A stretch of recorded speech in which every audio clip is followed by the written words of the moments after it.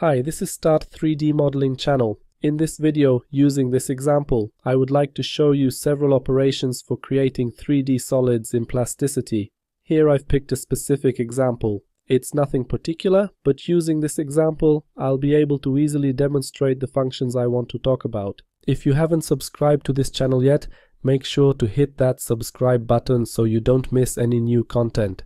So, I will hide this model, hide this geometry, and we will start by creating a sphere. Select the creation of a sphere and create a sphere whose center will lie on the z-axis. Although it doesn't really matter, let's do it so that the center lies on the z-axis. Now, let's specify the diameter of the sphere.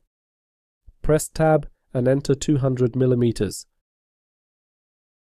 Press Enter and enter again to confirm. We have created a sphere, the sphere is selected, and now we will scale this sphere. To do this, press the S key to activate the scaling operation. We will scale this sphere along the z-axis,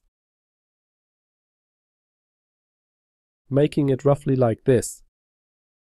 Let's make it so that the scale factor along the z-axis is about 0.7 and click OK. Now I will switch to a side view and create two auxiliary geometries, roughly like this.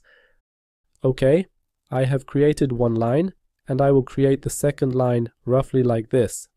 OK, when it comes to drawing lines, we simply specify one point, specify the second point, and right-click to finish drawing the line. To remove some geometry, we press Delete. OK, I will close the construction plane view. We have this solid and two geometries. We will use these geometries, these lines, as cutting geometry.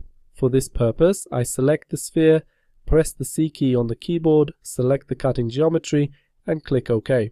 Now, we will do the same using the second line. The sphere is selected. I press C and select this line as the cutting geometry, and I click OK. Now I will switch to solid selection, so that only solid selection is active. I select this part of the sphere, press Delete to remove it. We do the same with this part of the sphere, select it, press Delete, and this part of the sphere has been removed. I will turn off the visibility of flat geometries. Here I also have the visibility of edges turned off. To turn the visibility of edges on or off, we click here with the right mouse button and select the Show Edges option. Now the edges will be visible.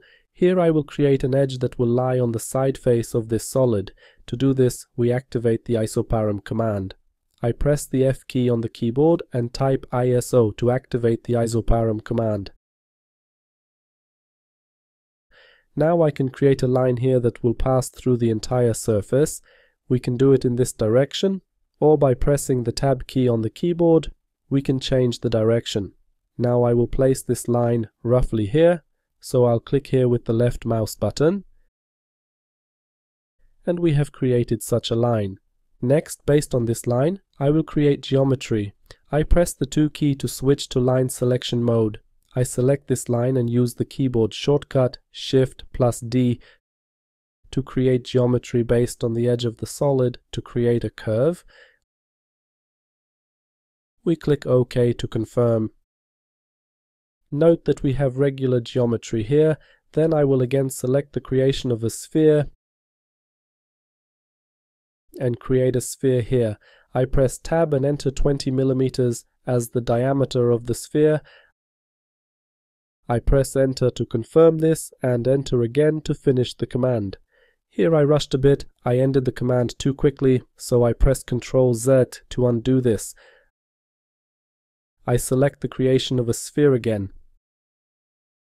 I do not want to remove material based on this sphere. I want to create this sphere as a new solid.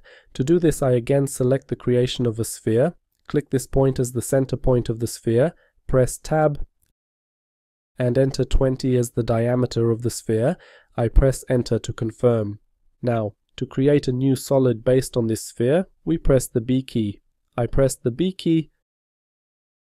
Now I press Enter, and this sphere is created as a new solid.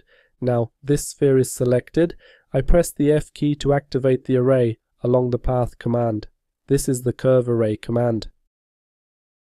We select this command, and as the path along which we will make the array, we specify this line. Next, we specify the number of elements here. Let's set, for example, here 6 elements, so that there are 6 spheres here, and click OK. Now let's remove one sphere. I switch to solid selection, press the 4 key on the keyboard, select this sphere, and press delete to remove this sphere. Based on these spheres, we will create additional copies. Using the selection window, I select these solids. Now I select the radial array command. As the center of the radial array, I select this point and specify the number of elements here. Let's create here 20 copies and click OK. This way, we have created something like this. At this point, all these solids are separate solids. If you would like to remove these smaller solids from the larger solid so that there are such undercuts here, first we select the larger solid, which means we select the solid from which we are removing. Next, I press the Shift key, and using the selection window, I select all the remaining solids.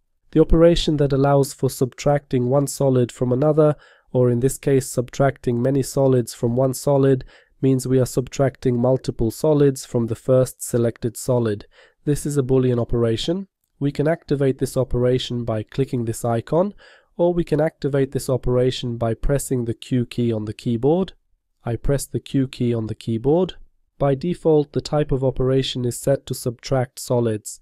Now, when we click OK, the solids we are subtracting, which in this case are the small spheres, will be removed. If you would like these solids to remain in the project, click the Keep Tools button. However, I don't need these spheres. I want them to be removed, so I click OK. This way we have created something like this.